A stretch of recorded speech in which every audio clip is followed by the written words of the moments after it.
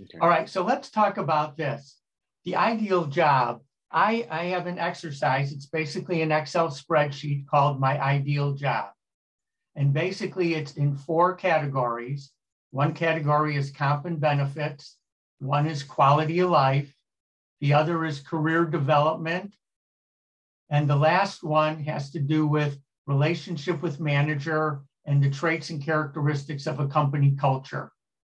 And I asked the people I coach to come up with 25 criteria across these 4 categories, okay?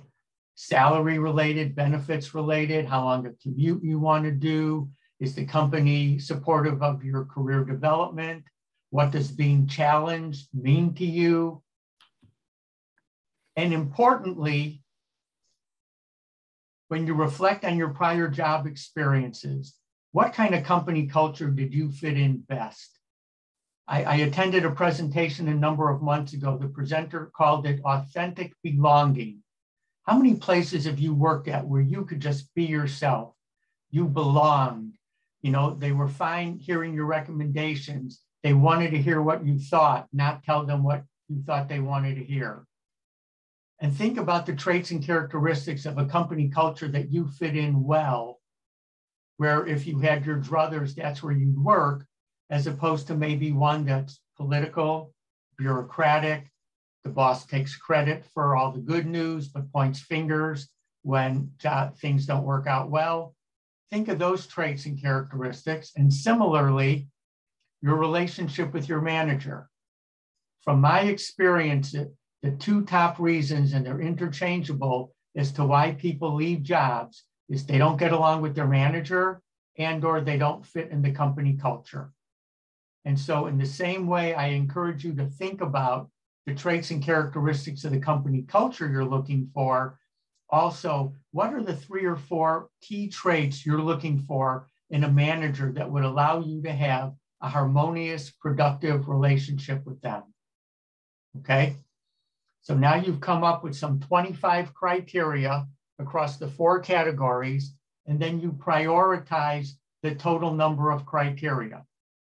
Okay, so maybe in your top 10, 3 or 4 of them are under the category company culture, relationship with manager. Probably somewhere in the top 5 will be what your salary expectations are.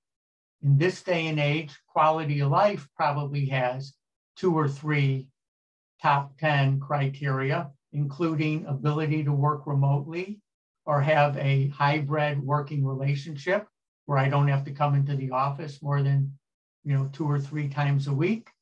Okay, so once you have prioritized what your top 5 or 10 criteria are, I think you're well prepared for a couple of things.